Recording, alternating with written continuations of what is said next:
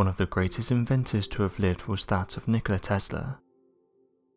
At the time, his unique mind wasn't appreciated, and in some cases people even tried to brand him as a mystic, and someone who didn't know what he was talking about. However, these comments didn't stop him, and Nikola Tesla wasn't one to shy away from electricity and being able to harness it. One of his famous quotes was the following: "I have worked out a dynamic theory of gravity in all details and hope to give this to the world very soon." End quote. Nikola Tesla has impacted your life in one way or another. For example, electricity, radar, microwaves, the radio, drones, and many other things. All these came from the great mind that was Nikola Tesla. Recently, the FBI has released 64 pages of unreleased documents, and these include things like papers and documents that were collected shortly after Nikola Tesla passed away. For many years now, theories have been floating around as to why Tesla's work was collected by the government. Some have said that Tesla's work wasn't important and wouldn't have impacted us, and that the ideas and inventions he was working on didn't work or were just made up. So if this was the case, why then did the United States government quickly swoop in and collect his work shortly after he'd passed away? Tesla's work obviously caught the attention of the FBI as they wanted to comb through what he'd been working on. One of their reasons for doing this was to ensure that any of his work didn't get into the wrong hands. For this reason, they decided it would be best if Tesla's documents remained in the property of the Office of Alien Property Custodian. This was, however, until the documents and other pieces of Tesla's work mysteriously disappeared after the war. Interestingly, enough discussion had been created that the public was aware of some of these alleged inventions, and it even caused citizens to question director J. Edgar Hoover about what Tesla was working on.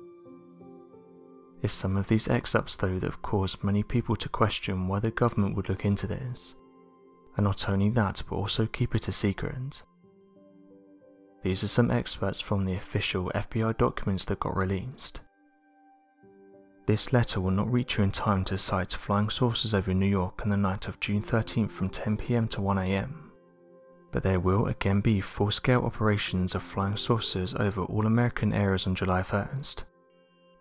This will be in 3 phases as follows: New York areas July 1st 9 AM, Washington DC areas 9:25 AM, General North American areas after 9:25 AM, Central American areas 9:30 AM, South American areas 9:35 AM. Second phases same areas as above, beginning at 12 midday July 1st. Third phase full-scale operations over all American areas beginning at 7 PM on the evening of July 1st. The above information has been supplied by George King, editor of Cosmic Voice 88 The Drive Mansions, Fulham Road in London.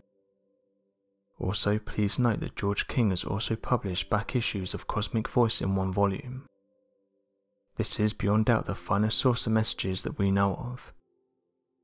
George King is considered the best telepathic contacts that the space people have, although George Van Tassel is the finest we have in America.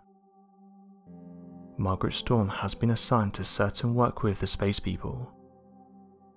As follows, she is writing a book, a story of the life of Nikola Tesla, and the part his inventions will play in the new age. Much of the data for this book has been supplied to Mrs. Storm through transcripts received on the Tesla set, a radio-type machine invented by Tesla in 1938 for interplanetary communication. Tesla died in 1943, and his engineers did not build the Tesla set until after his death. It was placed in operation in 1950, and since that time the Tesla engineers have been in close touch with spaceships. The space people have visited the Tesla engineers many times, and have told us that Tesla was a Venetian, brought to this planet as a baby in 1856, and left with Mr. and Mrs. Tesla in a remote mountain province in what is now Yugoslavia. On 26th and 27th of January 1943, an examination was made of the technical papers of Dr. Nikola Tesla, which after his passing had been stored in the Manhattan warehouse in New York City. This examination was made for the purpose of determining if any ideas of significant value in the present United States war effort could be found among his possessions. Participating in this examination were Mr. John C. Newton, New York office of the Alien Property Custodian, Dr. Charles of the Washington Office of Scientific Research and Development, and John G. Trump of the Office of Scientific Research and Development of Massachusetts Institute of Technology. The following papers, which were regarded as typical of Nikola Tesla's writings and thoughts in the period of 1925 to 1942, were removed for the purpose of record and listed below in random order in which they were found, together with a brief individual abstract. Exhibit A: Possibilities of Electrostatic Generators. An updated article probably written about 1934 discussing the possibilities, as a source of high voltage DC power, of the Van de Graaff of electrostatic belt generator. The article states correctly the electrostatic principle employed in this device, and points out that such generators are not suitable for commercial high-powered applications, though of undoubted scientific value. Tesla's wireless tower erected in 1902 on Long Island is stated in this memorandum to have charged to 30 million volts. Exhibit B: Reactive force of glycerin and dynamite.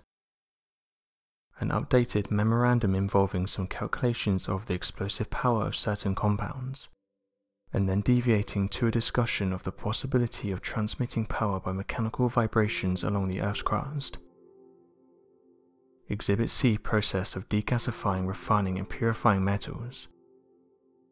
A 40-page memorandum probably written around 1930 detailing with the above subject, and proposing new theories of capillarity and surface tension.